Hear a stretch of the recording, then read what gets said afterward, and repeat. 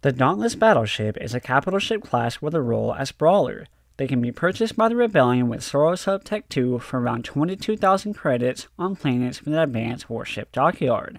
When deployed to the battlefield, the Dauntless Battleship has the following loadout, taken word from the descriptions of Awakening of the Rebellion.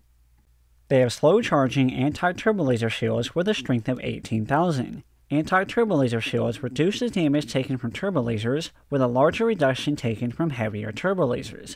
Anti-turbo laser shields take increased damage from laser cannons and lasers. They have a hull strength of 22,000 with heavy armor. Heavy armor protects against every weapon type except heavy turbo lasers and other heavy weapons.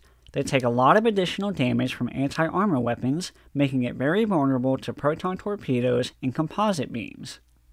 They have a speed of 175 with an average acceleration and an average turn. Their sensor range is 5,000 with a max weapon range of 3,250 and an ideal weapon range of 1,500. Their weapon systems include the following: 6 4-burst dual close-range heavy turbo lasers. Heavy turbo lasers have massive damage and range, but limited accuracy, making it the weapon to shoot at capital ships. 4 4-burst dual close-range heavy turbo ion cannons. Heavy turbo ion cannons are the heaviest anti-shield weapon. They are very inaccurate against any target smaller than a capital ship. 5 2-burst dual medium turbo lasers. Medium turbo lasers do full damage against medium armor, but lose damage against heavy. They are most effective and accurate against cruisers and capital ships. 5 heavy laser cannons. Heavy laser cannons excel at taking out small ships like corvettes and frigates. The 5 medium turbo lasers and 5 heavy laser cannons are not targetable hardpoints and are only destroyed once the ship is. Dauntless battleships come with a missile jam ability that forces enemy rockets and missiles to miss. They have a hangar bay that holds 1 X-Wing flight with 2 in reserve and 1 Cutlass 9 flight with 2 in reserve. General Snunb comes with a Dauntless battleship titled Billerun. His prototype Dauntless has a slightly different hangar bay that holds 1 B-Wing flight with 2 in reserve, rather than the Cutlass 9 flights.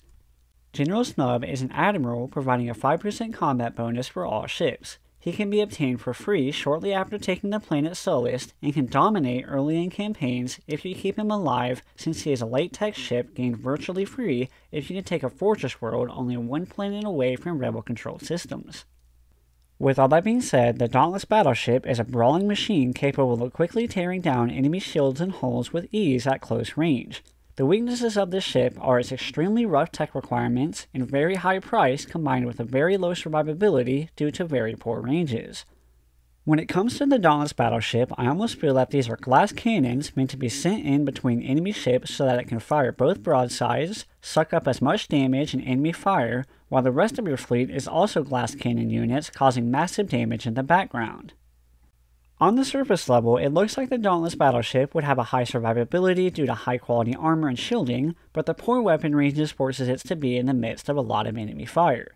They absolutely can survive battles when engaging small or weak enemy fleets, and can carry your fleets in those battles, but it's hard to keep them alive in huge battles as the gameplay semi-represents.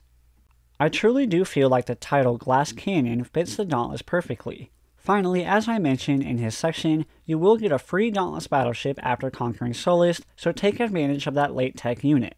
Keep it alive and maximize its insane firepower, as it truly can carry some of your early battles.